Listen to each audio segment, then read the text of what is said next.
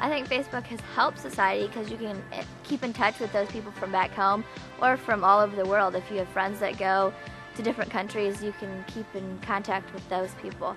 It's hurt society by allowing all that personal information to be on the internet for like anybody to see. So some predator could like look up your information and like come find you or something. Well, I think Facebook helps with communication just for especially students and young people. It's a quick communication and they talk to people, they get out and communicate, I guess. And it's hurt because it's not like a direct communication. Like even a cell phone or a telephone is better because you actually can hear what they're saying and like what they're meaning. But with Facebook or over the internet or MSN or whatever, like you're not with the person and you don't know what they're actually trying to get across to you.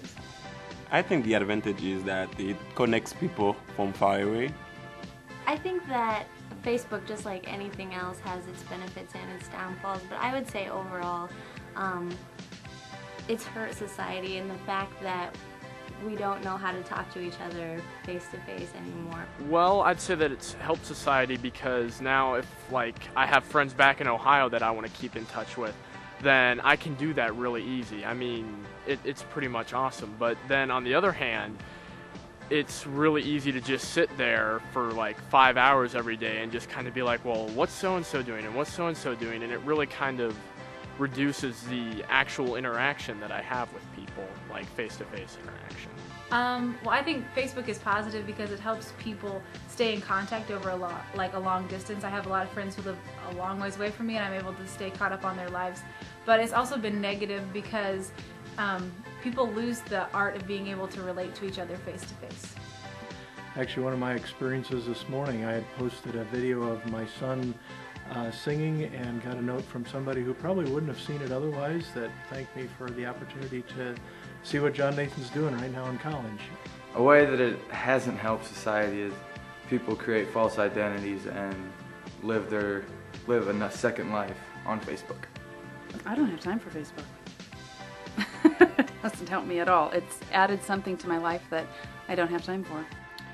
Facebook, to begin with, is a wonderful thing, mostly because it allows me to connect to people that I have never seen before, and some of the people that I've seen before and I haven't seen in a long time, such as high school classmates. And for me, that's a great thing. A bad thing about it is that I can also keep in contact with people I absolutely don't want to keep in contact with anymore. It allows me to instant message them, and more importantly, them instant message me, even when I don't want to talk to them at all. I think it's hurt society in some ways. It takes an enormous amount of time to stay up on things and also to stay in contact with people like Facebook, how much time it takes and how much time we're on it, and the impersonal part of it.